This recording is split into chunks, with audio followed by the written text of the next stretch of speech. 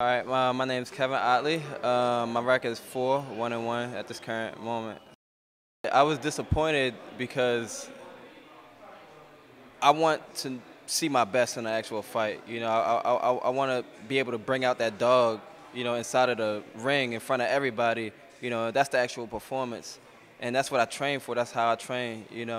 My opponent, I felt like he was a little intimidated, just initially, so I didn't feel like he really fought his best fight against me, which would require me to fight better, and at the end of the day, like I said, I just want to be the best fighter I could be. I want to prepare myself to fight at the highest level, so that requires me having to really dig down deep in the actual fight when, you may not know which way it's going to go, but you know that you're going to show up no matter what. I never wanted to be a fighter who just wanted a number on his record. I wanted the experience more than anything. Like, I'd rather have 10 great fights than 25 subpar fights. You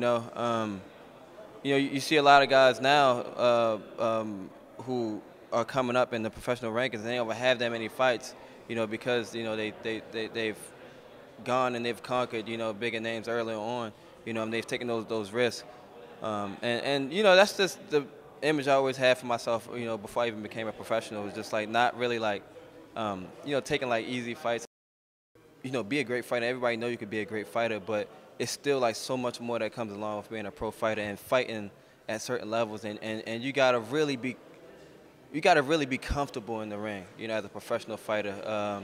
Any little thing could throw you off your game for that fight. And the one fight that I lost, that's what it was for me. It was just, it was just one thing that really kind of threw me off for that fight, and I ended up losing by a round. It was a fight I could have won.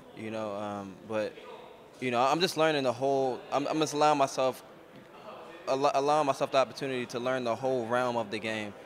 So that like I'm not caught off guard no matter what comes at me. Just being able to like, okay, this come my way. I didn't expect that, but I'm prepared nonetheless. So that's just what I want to do. I had an opportunity to go up to Robert Garcia's gym and spar up there while Mikey Garcia was in camp. But I learned like the mental preparation, that I went when I was going up there. I was thinking like I was going up there for actual fight, and the preparation I went into was like not being like too excited, not that excited at all, but being somewhere in the middle.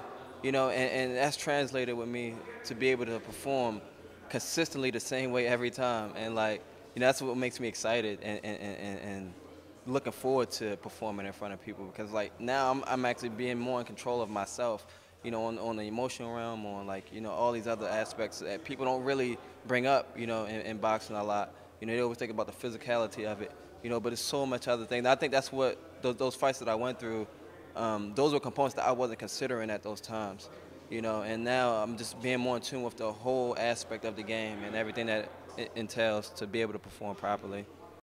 A lot of energy, a lot of punches, a lot of honestly, domination, to be honest. Like, just look like a real professional fighter.